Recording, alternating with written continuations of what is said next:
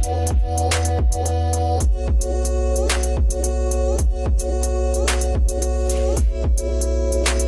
our shirt on Tespring. Hey folks, what's going on? We're a little curious not to know. So today I'm talking about this TV series. Go watch it on Prime Video. It's called The Scare. It came out 2024. It has 8 episodes. So very much this series is a horror, drama, anthology, or supernatural, whatever you want to pick.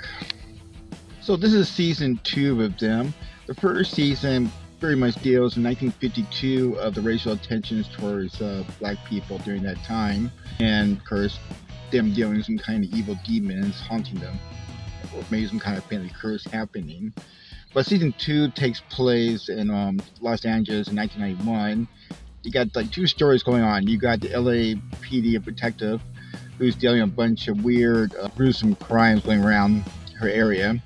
You also got a struggling actor who's having a really hard time trying to make his place in the acting field.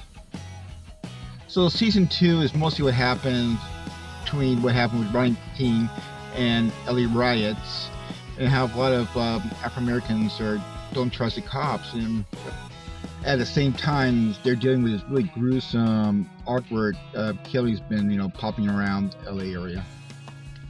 I really like this series. It was very tense. You kind of feel like these are real characters responding, these kind of strange or other personal things happen in their life. So you got 2 characters once again. You got the detective who she is trying to stop this weird, gruesome killings.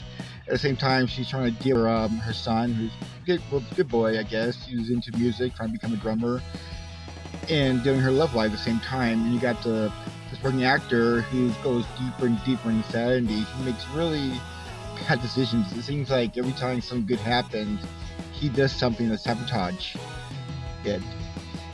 So this series did a really good job doing the drama and horror of it, and trying to have a good storyline going on, because there are other things happening in people's lives, just one thing. So they did a good job trying to match these little stories into one and into a bigger story.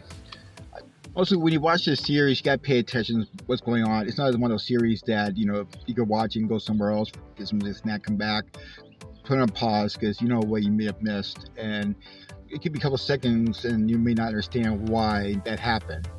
The series really thrilling, suspense.